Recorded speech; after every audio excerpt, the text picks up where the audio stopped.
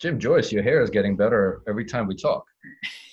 I'm growing it out, man. It's called the plague.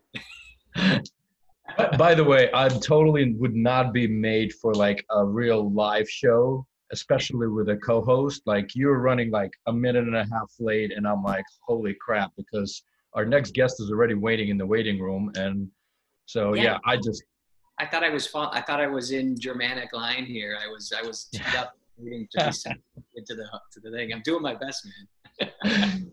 um, but yeah, anyway, welcome to Wednesday again.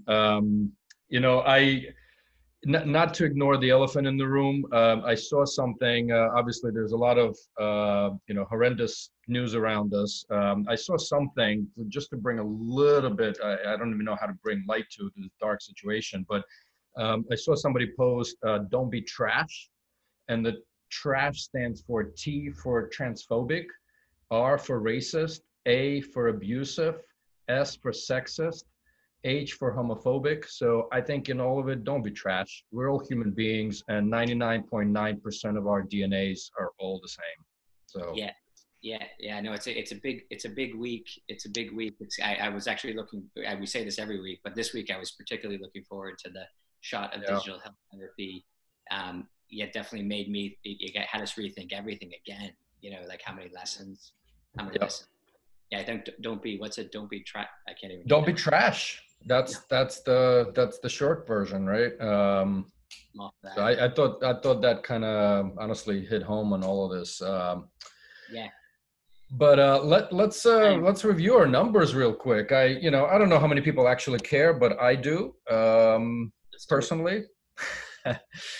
So from the beginning, by the way, I think I posted something last week that by Sunday evening, I listed all of our episodes, and whoever got the most additional views till Sunday wins a shot glass. We're gonna have to improvise as entrepreneurs on what that means, what kind of shot glass. Great. Yeah. And Marina actually said, well, maybe the winner is because it's the freshest episode. So the hint here is Francesca got the most increases in views Right. from the day that I posted to Sunday. Yeah. So we're gonna have to figure out something there too. She's got a big following. She's got a big following. I guess so. Yeah, indeed. Yeah. So we're at almost 90 hours of view time from the beginning. Please, thank you, viewers and listeners. And then about 1.8 thousand impressions. I'm gonna hop over to our podcasting section. So Right. we're at 170 downloads slash listeners, and I just had a quick session with our main man at Digital Health Today, Dan Kendall, and he gave me a little trick. Spotify makes a copy of the stuff, and therefore those numbers never included it. So we actually have another 67 listeners on Spotify alone on top of what I said before. So Yeah. that's our We're making waves, making we're waves, making waves. touching souls, stealing time. So let's not wait. Let's not make our guest wait. We just can't stay away from those Americans in Europe. Give her a little. And we'll probably just have her introduced, but I love her title on LinkedIn. So this is Sarah Fisher, Entrepreneur Inside. I know she's been with J&J for many years. I actually found out, I think last summer, that she's also a health coach. So curious to get some of that information. And I'm going to let her in. Let's go. Let's let her in. Sarah Fisher. Sarah, you're. Yeah, she's connecting. There you Hey, are. what's happening? You got on the show, Sarah. I know. Can you believe it? It's awesome. The bar is really high.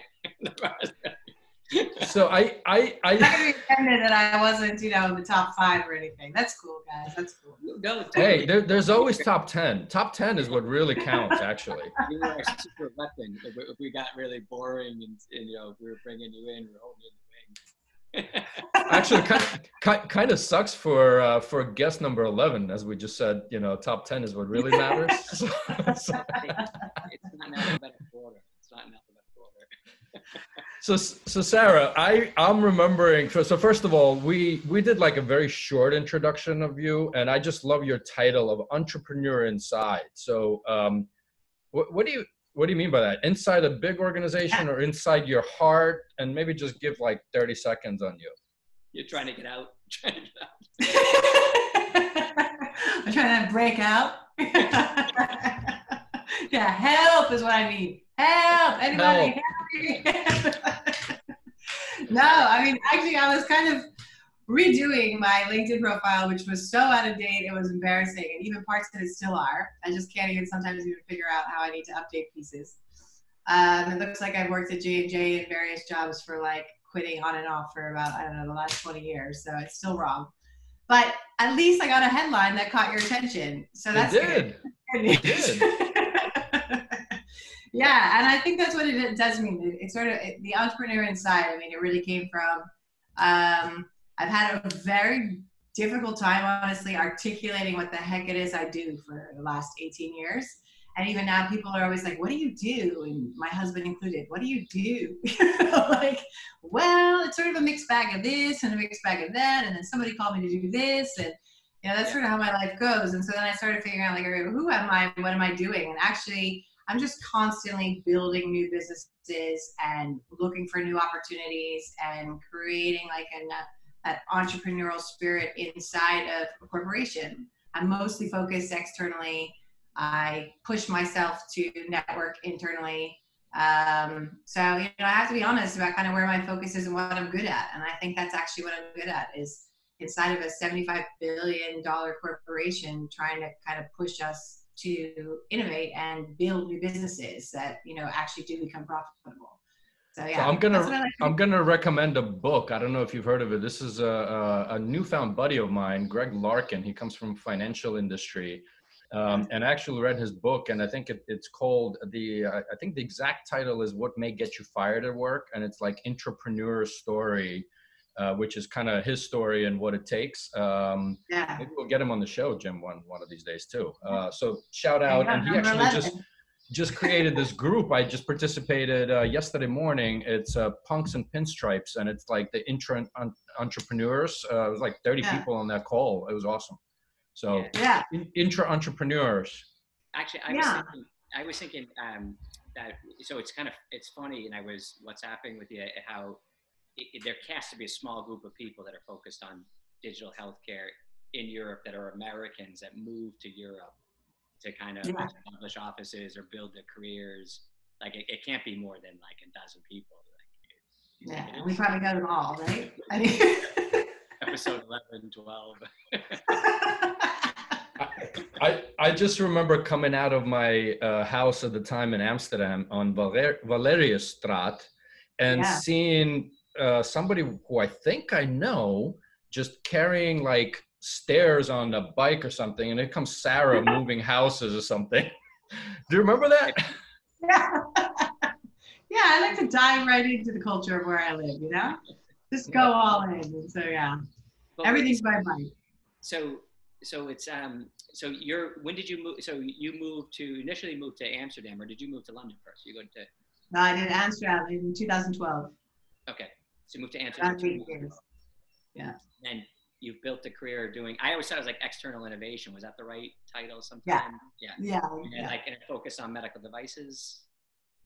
Yeah, I mean, I started in medtech because I have more of a commercial brain than I do a scientific brain. And for me, like the energy of taking, a hard asset, like a novel technology, and trying to figure out how to get somebody to use it, adopt it, pay for it. You're cutting a deal, there's a contract, there's money exchange.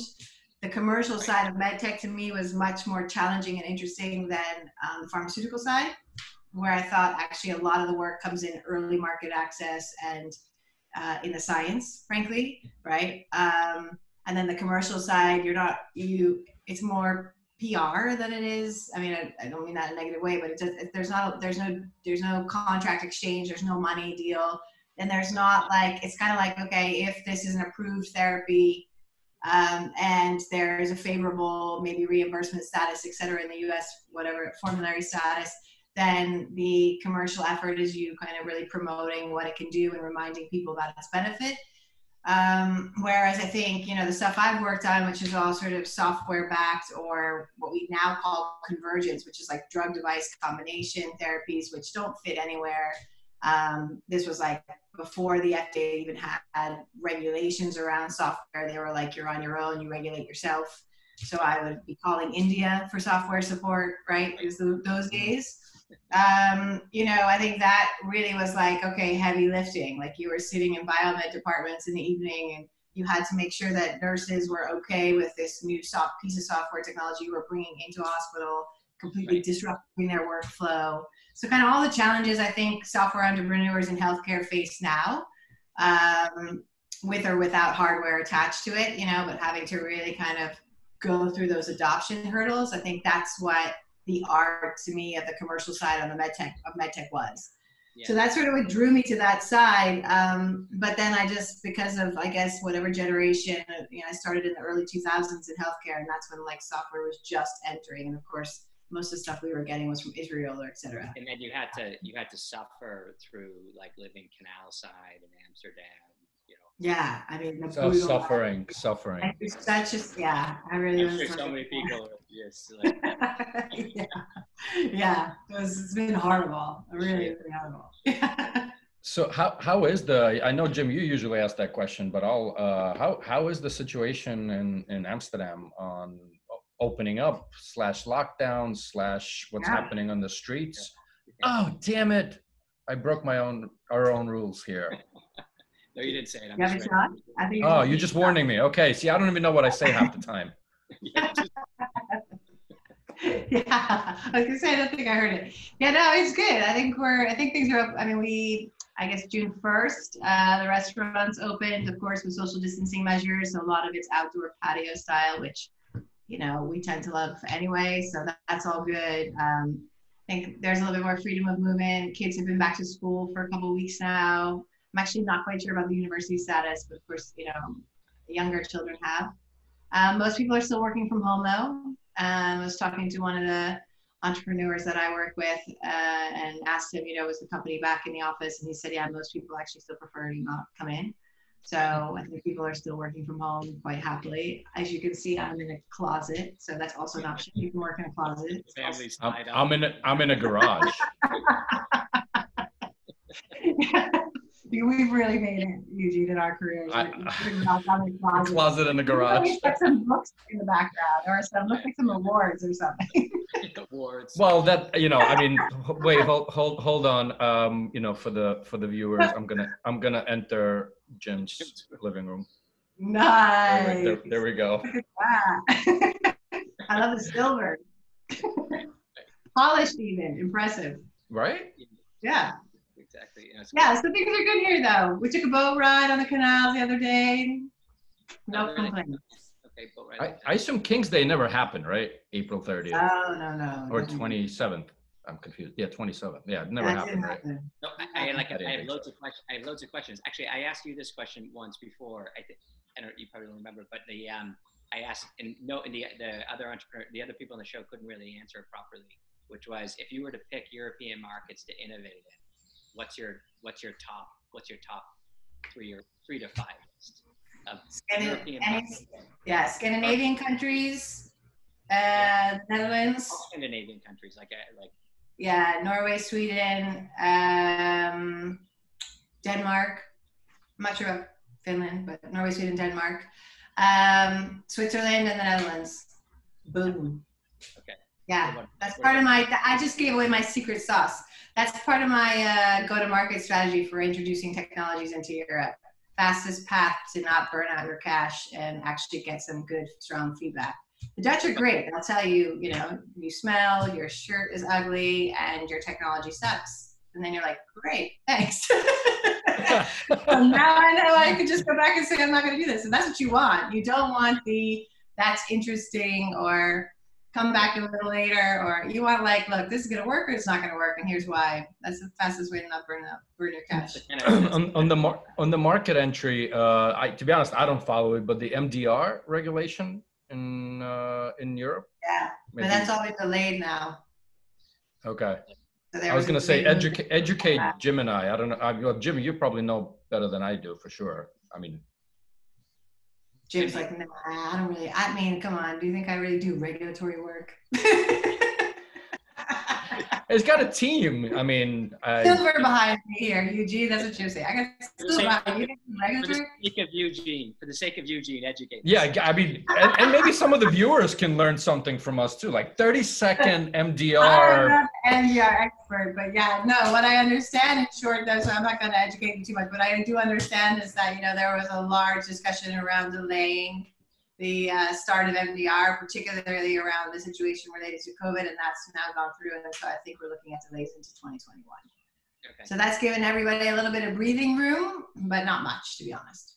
Okay, I have a bunch of questions, Eugene. I don't know if you had any lined up, but I mean, we're just shooting at. Yeah. So I think with we don't want to put anyone on the spot with the company they're working with who want to be kind of have create a safe space here, but like. Big, huge company, right?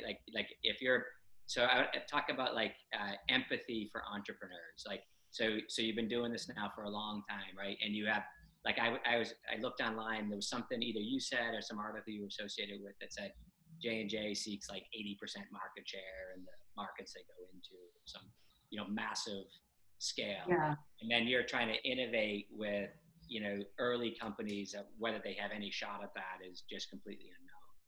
And like, how is like your like empathy for entrepreneurs over time as they have really small burgeoning ideas? Are you able to maintain it? Do you keep it in terms of how they could do a deal with a big, huge company? Yeah, I mean, well, I like to say I do my best. So I hope that some people listening to the podcast, whoever listens to you guys, I'm not sure, but some people. Ouch. All right. I'm dropping you off right now. Just no, but I mean, I hope that some people will agree with that statement. I mean, you can't really review your own self, but I think it's LinkedIn. I think it's hard to keep up with the influx of requests. So I kind of had to start to set aside time to like go through my entire LinkedIn inbox. And then a lot of times it's actually just connecting people to the right person within a 132,000 employee organization that may have something of interest to do with that particular topic. So that takes up time and effort, but if you're going to put any kind of external innovation title to your name, I think it's a responsibility that you have. And I know it's really difficult to navigate companies like ours. So yeah, I'd say one of the things that I try to do is definitely do that, is connect with entrepreneurs and help them find their way. We have lots of programs now that we didn't have like 10 years ago, whether it's J Labs or things going on in quick fire challenges that are run, to kind of promote connectivity to the external environment in the community and get J&J people out there. So I think we're doing that better than we have in the past, but of course we still have a lot of gaps that we could fill. And ultimately, I think, most of the time we have a certain model about like, okay, we want to buy an asset in the pharmaceutical sector before it hits this phase of clinical trial. After that, you really don't make enough of a return. We might want to only actually acquire something on the medtech side. Very rarely do we acquire something pre-revenue. Although we're trying to do better to kind of engage with companies, because that was a model that was used when there was no software involved as well. And now you see a lot of, combination devices where you don't have a device without a piece of software attached to it. So, or some interoperability. So then you have to think differently. But it's also challenging people that have worked in corporates for a long period of time, even like myself. I mean, I'm like 18 years now, to say, okay, how do you kind of keep abreast and keep up with the pace of change in the time? And if you're not able to do that, what do? Do you kick yourself to the curb, or do you go try to figure out where is your best strength? Or, how do you reallocate talent and people to serve the external market as it's changing as well? I think it's really, those are all. I'm actually curious, Sarah, you mentioned earlier, you kind of, obviously, I mean, it's when I, in my previous gig, somebody told me on the first day, it's like, if only, Bayer knew what Bayer actually knows, right? There's so many individuals, there's so many projects going on, there's so many talented. And when you said you introduced people, did you, qualitatively, quantitatively track kind of the yield? Because my comment when I did the introduction said, try to be very straight up with the entrepreneur. Yes equals a yes, no is a no, maybe is a no. Just try to make those quick decisions. And I try to follow up actually. So I'm curious, like on your experience in at J&J. Yeah, no, I haven't. I can't say I qualitatively tracked everything. That I haven't done, but I also think for us, we have people that are like really deep experts in like the microbiome, for example. Right. So I give more advice to the entrepreneurs on the outside, saying, hey, look, if you're going to work with a corporate, make sure you have something really specific defined, and also it doesn't have to be piloting. It doesn't have to be commercial. If you're getting this person on the phone who's one of our world's experts in, immuno-oncology, ask away, because that's also extremely valuable. So we may not be in a position to do a deal with you right now, which is basically the answer most of the time. But you're now getting, access to somebody that could be a huge value to, the way you're thinking about your business, or the way you're thinking about growing your company, or the way you're thinking about the market or the science. So I also think that that's a huge value add. If I can connect people to people who have spent, years working on a space and have looked at a lot of companies in that area, and can just give them some feedback. Yeah. And then, so I'm going to load them up here. So then I want to ask, so connecting basketball, to the digital health, to like digital health tools. Like, so how do you apply your basketball skills? So for anyone listening, that's a rejection. An accomplished basketball player prior to your career in innovation. How do you? You gotta use rejection, right? Are you a lefty or a righty? Right. I'm a righty. Okay. I'm gonna plug in. Actually, this is really bad prep. Okay, I was done. You guys are done. Yeah, I mean,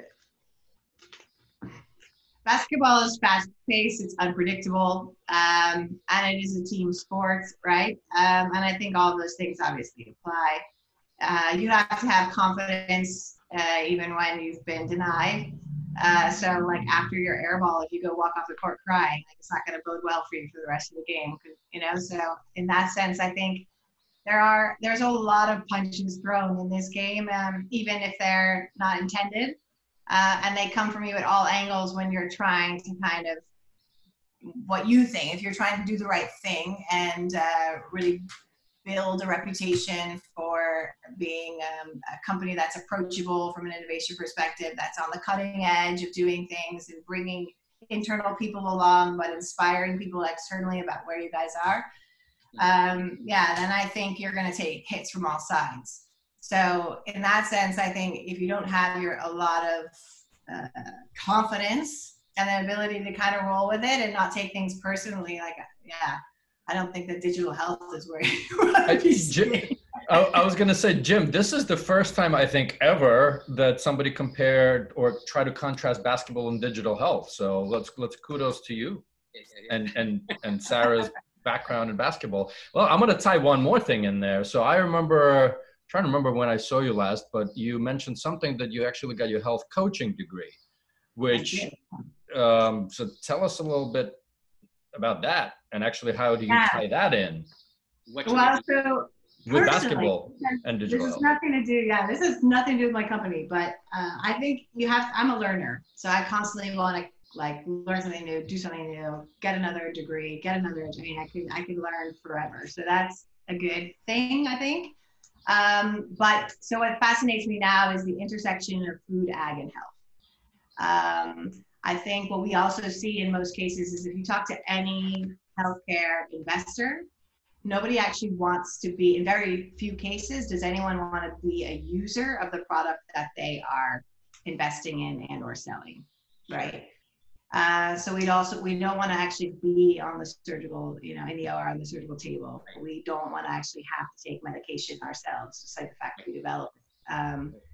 In rare instances where maybe you're doing something on like a vaccine, I think we all might line up for that, although that's also debatable for people, I understand. you know, or an antibiotic if you need it for a certain situation, although that's debatable for many people as well, the use of antibiotics. So, I mean, in general, you don't actually want to be a user of healthcare products if you can help it. We all kind of want to just be these healthy people. But we know also that over time, it's almost like, in some ways, like I think the human genome study proved that you're not as necessarily a slave to your genes anymore. So we all thought like, hey, if your father has heart disease, you know, and this person has this issue, or breast cancer, like you're most likely to get it. What we do know is obviously there are some genetic predispositions, but we know your environment plays a huge role in how those things are activated or not. And that I find really fascinating. And there's not many massive money-making opportunities for, let's say, you know, bigger healthcare, pharmaceutical-related companies in terms of the margins you would see on a therapeutic, like a drug. But if we're going to kind of understand that space, to me, I feel like you have to be educated. So if I was to say, hey, we should really understand how to link up the health coaching community with primary care providers and have our company play a role in facilitating that, including how the health coach gets reimbursement and what opportunities there are for them to track their impact. You know, the first question I would say to myself if I wasn't myself in that pitch is like, okay, well, what the hell do you know about health coaching? And then I can say, like, shameless plug. I don't know if you read our 40-something page health coaching report at Your Coach, but if not, I'll send it to you, including some reimbursement stuff. Yeah. And so now I'm also reading a lot about the functional medicine space to really understand how that's taking a hold and where people are starting to see traction there. And there, I think actually digital health and software is a great solution, because the primary issue there is that, again, most of that stuff is going to be paid for people out of pocket. So it's not like you're going to have that done widespread at the moment. And in order to kind of show you have impact, most of the people I talk to in these spaces are like, yeah, I can tell you I have like these testimonials, you know, from a physician I spoke to who said, like, this patient just came back and wow, what did you do, you know, while I wasn't around. And so a testimonial is great for a website, and it's great for building your reputation, but it's not great for building aggregate data to show a payer or some government institution the value that this type of person is playing, this stakeholder is playing in the role of population health. So I see a lot of opportunity there for digital health. Yeah, in all this studying, what's like two quick questions, like what's shocked you, what's blown you away that like completely blew your assumptions away about that whole area of like, you know, eating and looking after yourself from a health coaching perspective? What shocked you when you studied it? So the similarities, I think, so not necessarily in health coaching perspective, but as I really dive into food ag health, I think the similarities in some of the verbiage and the thinking and the science in like when we talk about regenerative agriculture and regenerative medicine and how you're basically keeping the soil healthy. I mean, this is like basic fundamentals, right, of agriculture that we've completely ignored in industrialized ag since probably under Nixon's administration in the US, I think is where it really started to go downhill. So let's say from that point in time until, you know, now, what we've actually done to the soil, which has basically reduced the nutrient content of the food that we grow, which has reduced the amount of nutrient content that we absorb, you know, and this kind of idea that everybody's supplementing themselves and all over, you know, so it's created all these other dysbiosis, I think people call it, right, in the market. And then so regenerative ag and regenerative health, you know, you see some similar themes actually when you look at those areas. And then the other thing is, I remember a couple years back being an American in Amsterdam. They have this group called the John Adams Institute, so plug for them. They do great stuff in bringing some really good speakers into Amsterdam, primarily a lot of them coming from the US. And they managed to get Joseph Stiglitz in town, who's a Nobel Prize winning economist, and who I had read for years, especially when I was back in New York, living in New York. And he wrote a book called The Euro, so they were bringing him in to talk about that and actually to debate with the current Minister of Economics and Finance in the Netherlands about his book. And long story short is, to answer the second part, the second aha was sitting with him at the table. I was having dinner with him right before his talk with a bunch of other people. And this Dutch economist asked him, hey, what do you think is like the biggest concern? Like, what do you see as the biggest concern for Europe? And he said, which was completely off topic, he said, if you follow the regulations on food like the US, that's my biggest concern for you. And so I was kind of blown away that this economist, nobody was talking about food. We were actually all having dinner, but nobody was talking about food.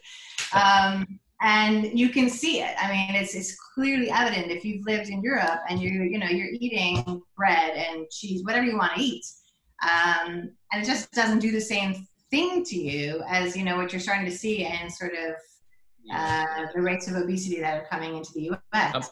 So there's something wrong, right, with the food that's contributing to massive health issues. And I do think that over time, large companies like mine, could have a big role to play there. Food is medicine, right? I mean, Mark Hyman, Dean Ornish, just kind of following them. And it's funny, we've been here now, I guess, 2 months-ish, right? Yeah. I feel like my diet just went to shit.